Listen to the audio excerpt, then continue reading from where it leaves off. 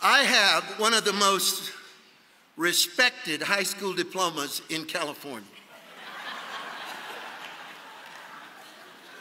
And I was leading a student ministry at the University of California, Berkeley, when I got a letter from a sociology professor who had several degrees, had written 4 best-selling books, and decided that because so many students had been saved, that he should debate me on the reality of Christianity.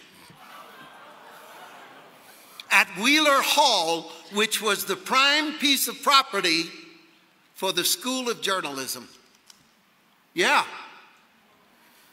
I wrapped up that paper as fast as I could. I said, I'm never going to do it, and I threw it in the air, and while the ball of paper was in the air, the Holy Spirit said, you're going.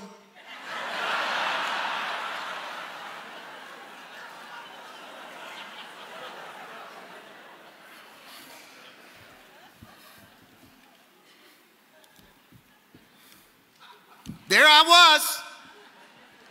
He got up. I'm going to tell you, I never saw anything like it in my 700 students waiting like at an execution. He went first. That's going to figure into this sermon later. He went first and surgically destroyed everything I believed.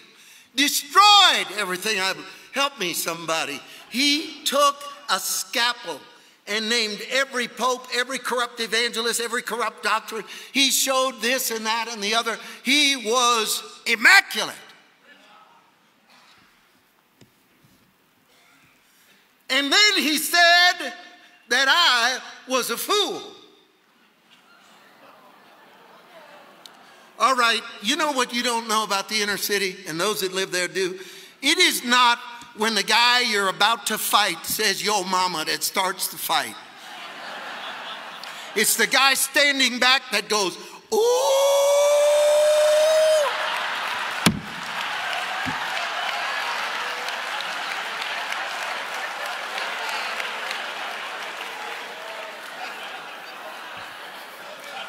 I didn't prepare anything. I didn't know what I was going to say.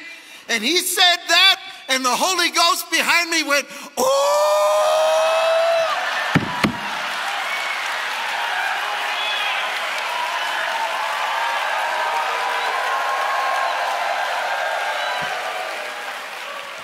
That's what I want in this conference. The devil said your church isn't going to grow. Your election isn't going to win. Your money isn't going to come in. You're not going to get what you want. All that's been said this week is not going to change America. And the Holy Ghost is standing behind us saying, ooh, and let's start the fight.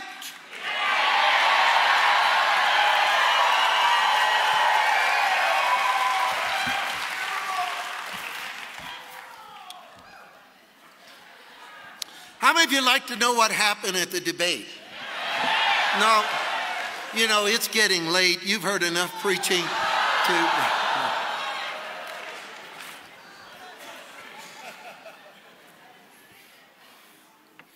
The Lord said, ask them a question. And so I asked the audience a question. How many of you in this school of journalism, because you're writers, would like to write a bestseller? All the hands went up. I said, Lord, that's not enough. I need another. Where are we going with this?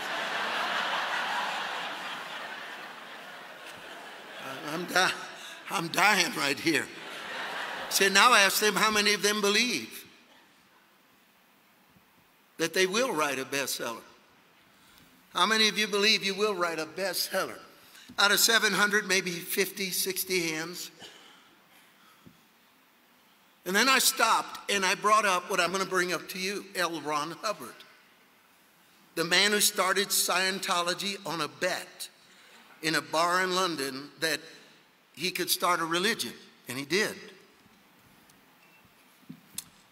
They got so famous and so rich that they decided to build a cavern in the ground, many hundreds of feet in the ground, in order to build vaults out of stainless steel and then take plastic bomb-proof containers, then laser the writings of L. Ron Hubbard on these titanium plates, put them in the jar made out of space-age plastic, seal them, put them in the vault several hundred feet in the ground. And I told them that because that's how long ago this was, that they did this. I said, why did they do that? Why did they spend millions of dollars to do that? And then I said, before I answer that, how many of you in this room believe that you are going to write a bestseller that will continue to sell long after you're dead? I didn't even let them stop. Long after every generation is dead, long after everything is over, those writings are still alive. Scientology doesn't believe that. They don't believe that L. Ron Hubbard's words are rust-proof, bomb-proof, culturally proof. They had to dig a hole. Jesus never wrote anything down. I said, now I want to look at you for a moment, because my brother in his Brioni suit with all his degrees, none of what he said is relevant. None of it is relevant. Why did Jesus say, heaven and earth will pass away, but my word will not pass away? Now, now hold it. I ain't going to get a cheap one out of you today. I looked at him and I said, the fact that Christ could predict that his words would be the perennial bestseller as long as there was a human race destroys every argument of this man. And then I began to shout a little bit. How many ever felt like shouting? And I'm going to try it now and see what happens. Heaven and earth will pass away, but my word will not pass away. Oh, yeah. I'm going to try it again. Heaven and earth will pass away, but my word will not pass away.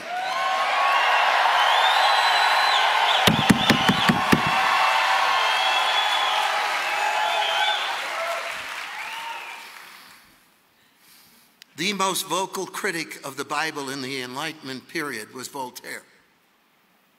He was so angry at the Bible that he said the most vicious, obscene, and abusive things anyone has ever said about the Bible and about Jesus and about, he's even worse than Stephen Colbert.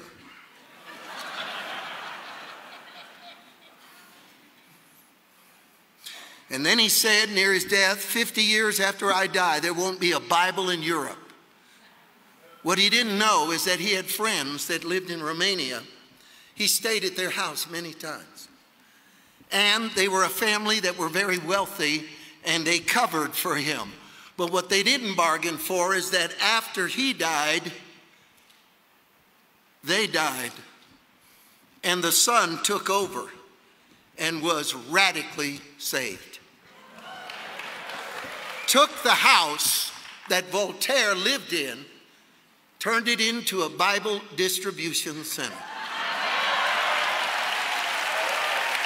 I'm going to try it again.